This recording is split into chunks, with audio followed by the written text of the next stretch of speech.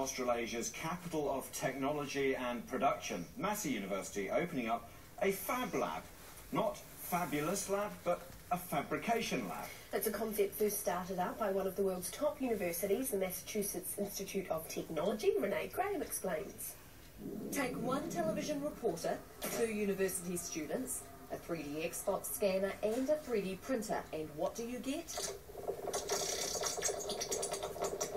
A 3-dimensional physical printout, which you can put in your office, a television interview, or on the street.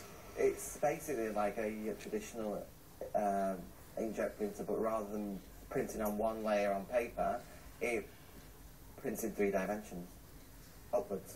Massey University's campus in Wellington will soon be home to this 3D printer and Australasia's first fabrication lab, or FabLab. It's a hub for invention first created in the States by the prestigious technology institute MIT. It can now be found in 130 countries around the world. MIT wanted to break down academic boundaries and give ordinary people access to high-tech tools so they can invent or solve problems. Massey's lab will have open days for the public. It's putting the power of making in the hands of communities that have not really had it. New Zealand is going to be a host to a worldwide phenomenon of very creative people getting together and just by being together coming up with explosive new ideas, and that's why they came up with the name FabLab. Fabulous results from a kind of laboratory of people getting together with ideas. 3D printing technology has been around for 10 years, but some scientists claim it's sparking an industrial revolution. In the future, manufacturing is going to be very heavily based on this idea of printing out a product rather than manufacturing product in the clunky way we see it today. They're developing large-scale 3D printers that could print out entire buildings. They've also printed a human cell.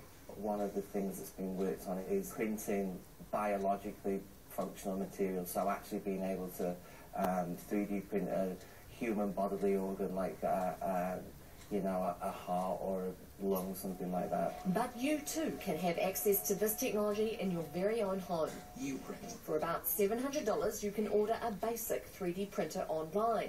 This model costs about $2,500 and prints with plastic. Once the 3D image has been processed by free computer software, it's programmed into the 3D printer, and about 6 or so hours later, outputs are mini-me. The more practical applications are seemingly limitless. You could make spare parts for machinery, so say there's something like your coffee machine's broken or your grinder. The FabLab opens its doors next month, just ahead of a conference that'll host the world's most inventive 3D printing minds. That is very, very cool. You can have so much fun with that. It is awesome. Yes, thanks very much for that, Renee. And that is it from us. We'll now go to Peter with the news. Bye-bye.